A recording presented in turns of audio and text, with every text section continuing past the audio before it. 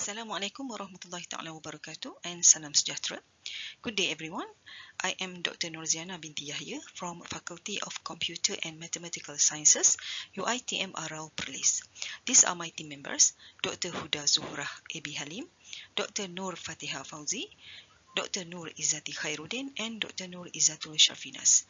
So the title of my presentation today is Parent Teacher Association's Mobile Applications PTAMA pertama to enhance communication among PTA members during COVID-19 pandemic. Okay, these are the outline of my presentation. I'm going to start with the introduction, followed by problem statements, research objectives, literature review, methodology, design and development, preliminary findings, and close with the conclusions. Okay, as introduction, the COVID pandemic has further accelerated the transformation in education.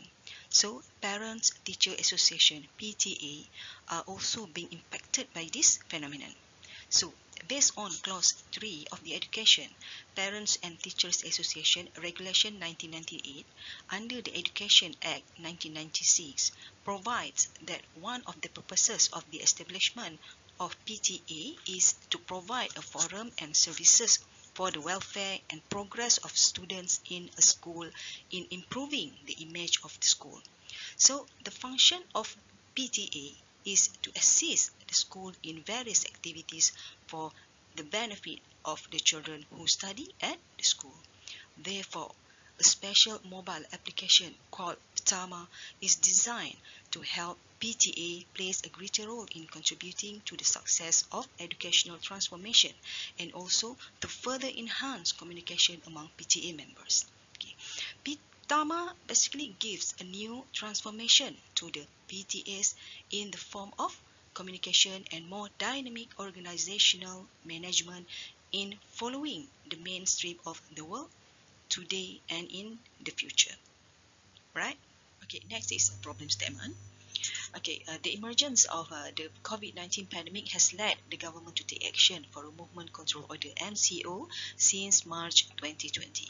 So, as a result, many PTA activities in school became paralyzed due to communication constraints, resulting in inability to conduct discussion and decision making by PTA committees. And also, the pandemic has slowed the government's efforts to achieve its transformation education system goals. Therefore, this study aims to develop a special mobile application called Pertama to help PTA plays a greater role in contributing to the success of educational transformation and also to further enhance communication among PTA members. Okay, these are the objectives of the study. First one, to identify and analyze the problem of PTA during pandemic. The second one is to design and develop a web-based Pertama prototype that able to promote remote communication and activities of PTA, especially during COVID-19 pandemic. And the last one is to assess the acceptance of the Pertama prototype through an online survey. Alright, next is a literature review. Basically, this study responds to the Malaysia Education Blueprint 2013 to 2025 regarding the transformation of the Malaysian education system, which is to increase the involvement of parents and teachers in efforts to empower PTA members to play a greater role in contributing to the successful development of the education system. Okay, so Melvin 2020 in his study mentioned about the function of the PTA, which is to assist the school in various activities for the benefit of the children who study at the school. And also, apart from that, PTA also has the role of seeking contributions from members and also the public, whether in form of money, materials, or energy for the benefits of students. Alright?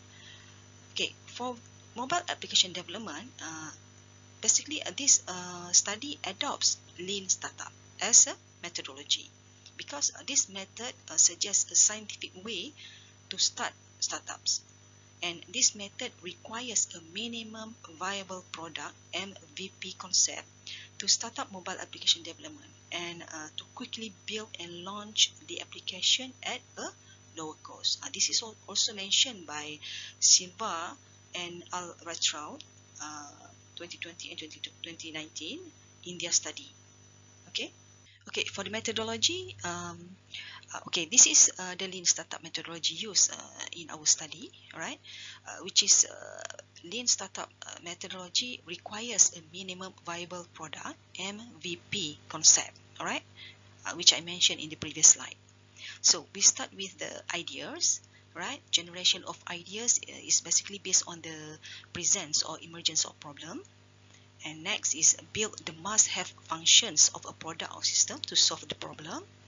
Okay, and next is produce a product or system with limited functionalities, and then we measure the acceptance and the usefulness of the product or system, and then after that we conduct user acceptance tests and also expert review via online survey, and the last one is to fix the problem or improve the system features based on the feedbacks, right?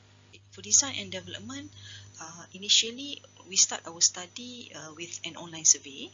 Okay, it is to understand the views of PTA members on the use of mobile application for their activities. Okay, you can see the bar graph below. It shows that most of the respondents are willing to use application, right?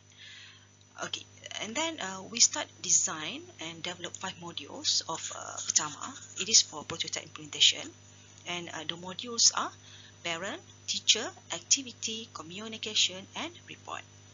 You can see the Pertama modules here. Okay, so next stage is the survey was conducted to measure the acceptance of the Pertama application.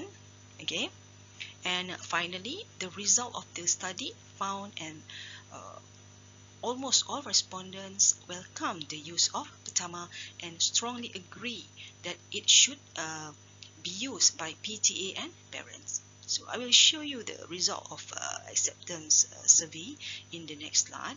Okay, but before that, let me show you how this Pertama application works, right? How it works. Pertama will make communication between PTA members faster and easier. The main function of Pertama is to manage PTA activities. Basic Pertama features are parent-teacher registration, activity, communication, financial, and report. Other than that, all activities planned by the committee are recorded centrally and shared between the members via the Pertama mobile apps. Every activity or event will have status which can be monitored by PTA committee and viewed by teachers and parents. By having the finance module makes the PTA has higher integrity. Okay, these are the results from acceptance survey of Pertama MVP or prototype applications that have been conducted on teachers and parents in several schools. Okay, so it shows that 70% of the respondents are committee members, and the Likert scale 4 and 5 are proceed to agree that Pertama is simple and easy to understand. Okay, so you look at the next graph. Okay, next graph is to get a view, to get a view on Pertama about the ability to improve communication among PTA members. Okay, and the Likert scale also 4 and 5, which is it shows that the most PTA members agree that Pertama can improve their communication. And the last graph also shows that most of PTA members support the use of Pertama application. Okay, for conclusion, the COVID pandemic has further accelerated the transformation in education, where digital technology is increasingly being used by PTA to communicate and share information. Alright, so the result of the implementation of Pertama MVP or prototype shows that it is able to provide systematic and effective communication between PTA members. Okay, so it is highly recommended that a larger scale Pertama be launched with the support of Ministry of Education. So further study on the Pertama product features, especially in digital payments and interface technology, can further enhance the use and effectiveness of the applications. Alright, with that, I end my presentation. Thank you. Assalamualaikum warahmatullahi taala wabarakatuh and salam sejahtera.